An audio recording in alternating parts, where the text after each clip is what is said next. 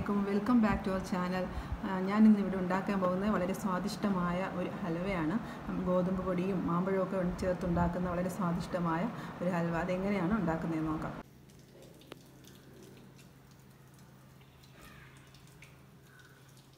ഞാനിവിടെ ഗോതമ്പ് പൊടി കൊണ്ടുള്ള ഹൽവയാണ് ഉണ്ടാക്കുന്നത്. അതിന് വേണ്ടിയിട്ടുള്ള ഇൻഗ്രീഡിയൻസ് ഒരു ഗ്ലാസ് ഗോതമ്പ് പൊടി, അതിനുവേണ്ടി അതേ ഗ്ലാസ്സിന് അളവിനായിരിക്കും ബാക്കിയുള്ള ഇൻഗ്രീഡിയൻസും എടുക്കേണ്ടത്.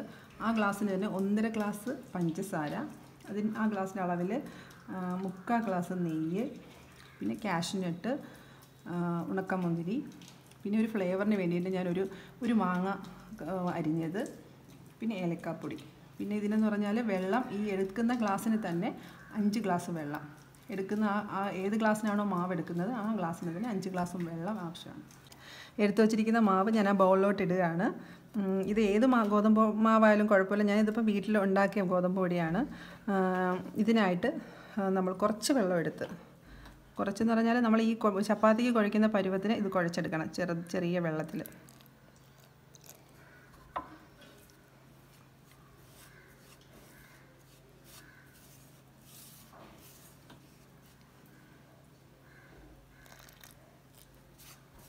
ഉപ്പോ പൊടിയോ ഒന്നും ചേർക്കേണ്ട കാര്യമില്ല. കണ്ടോ, ഈ പരുവത്തിനാണ് നമ്മൾ ആ മാവെടുക്കേണ്ടത്. കണ്ടോ, ആ സെയിം കപ്പിൽ നമ്മൾ മാവെടുത്ത ഏത് ഗ്ലാസ്സാണോ ആ ഗ്ലാസ്സിൽ തന്നെ 5 ഗ്ലാസ് വെള്ളം ഒഴിച്ച്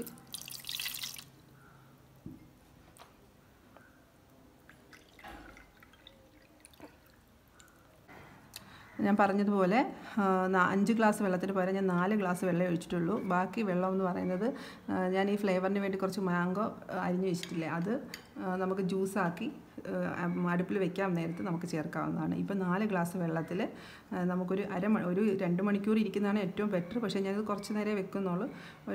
ഒരു മണിക്കൂറെങ്കിലും വെച്ചാൽ വലിയ കാര്യം. കുറച്ച് നേരം കഴിഞ്ഞ് നമുക്കെടുക്കാം. ഇപ്പോൾ അരമണിക്കൂർ കഴിഞ്ഞു. നമുക്കിതൊന്ന് നോക്കാം. വേണ്ട, ഇതൊക്കെ ഒന്ന് അലിഞ്ഞ് നമ്മളിങ്ങനെ ഇതിൻ്റെ പാലാണ് ശരിക്കും നമുക്ക് വേണ്ടത്. ഈ ഗോതമ്പിൻ്റെ ഞെവിടി നമുക്കിത് നന്നായിട്ട് ഞെവിടിയ ശേഷം നമുക്കൊരു അരിപ്പയിലൂടെ ഇത് അരിച്ചെടുക്കാം. നമ്മൾ അരിച്ചെടുത്ത പാലാണ്, ഗോതമ്പിൻ്റെ പാലാണിത്.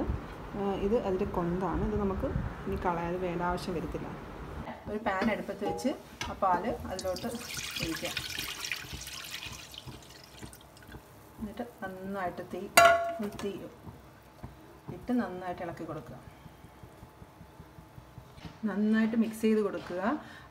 ഇതിൻ്റെ ഒരു പരുവെന്ന് പറഞ്ഞാൽ നമ്മൾ ഈ കഞ്ഞിവെള്ളത്തിൻ്റെ ഒരു ഇതിൽ വരും, അപ്പോഴാണ് നന്നായിട്ട് ഇളക്കി കൊടുക്കണം, അല്ലെങ്കിൽ കട്ട പിടിക്കും.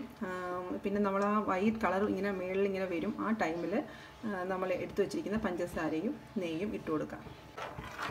ഒരു ഗ്ലാസ് പഞ്ചസാര,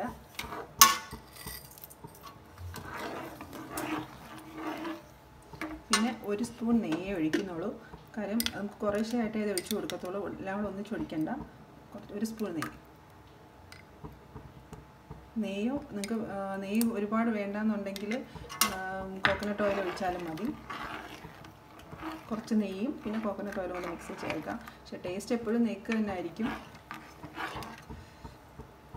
ഇതിപ്പോൾ നെയ്യൊക്കെ ഇങ്ങനെ തെളിഞ്ഞ് നിൽക്കും, ബബിൾസ് ആയിട്ടിരിക്കും. ഈ കുറേ കഴിഞ്ഞ് നമ്മൾ ഇളക്കി കൊടുക്കുമ്പോൾ ഈ നെയ്യെല്ലാം അതിനകത്ത് അങ്ങ് ഡിസോൾവ് ആവും. ആ ടൈം നമുക്ക് വീണ്ടും ചേർത്ത് കൊടുക്കാം. ഇതിപ്പോൾ ഒന്ന് ചെറുതായിട്ട് കുറുകി വന്നിട്ടുണ്ട്. ആ സമയത്ത് ഞാൻ പറഞ്ഞില്ല 1 ഗ്ലാസ് മാറ്റി വെക്കണം മാംഗോ പ്യൂരി, അത് നമുക്കതിനകത്തോട്ട് ഒഴിച്ചു കൊടുക്കാം. ഒരു ലേശം കളറും കൂടെ ചേർക്കാം, എങ്കിലേ ഒരു ഇത്തിരി കളർഫുള്ളായിട്ടിരിക്കത്തുള്ളൂ. മാങ്ങയ്ക്ക് അധികം കളറില്ലാത്തതുകൊണ്ട്.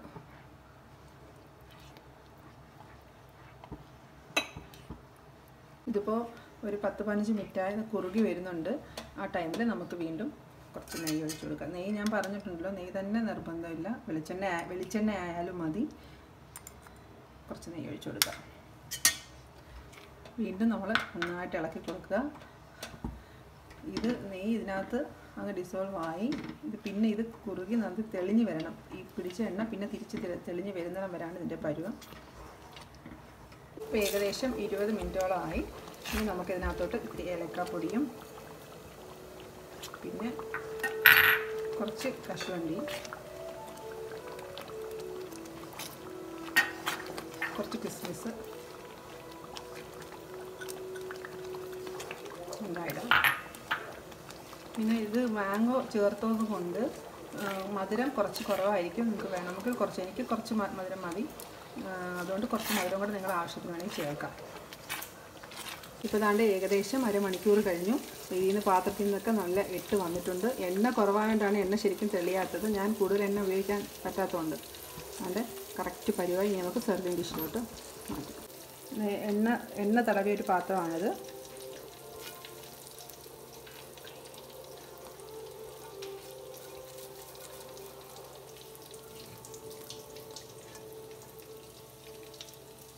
നമ്മളുടെ ഹലുവ റെഡിയായി കഴിഞ്ഞിരിക്കുന്നു. നമുക്കിതിൻ്റെ കൺസിസ്റ്റൻസി എങ്ങനെയാണെന്ന് കട്ട് ചെയ്തിട്ട് നോക്കാം.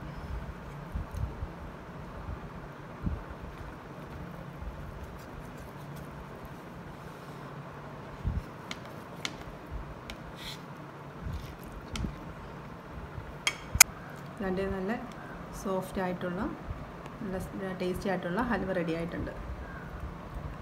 ഇൻഷാ അല്ലാഹ് എല്ലാവരും ഇത് ട്രൈ ചെയ്യണം, എന്നെ സപ്പോർട്ട് ചെയ്യണം.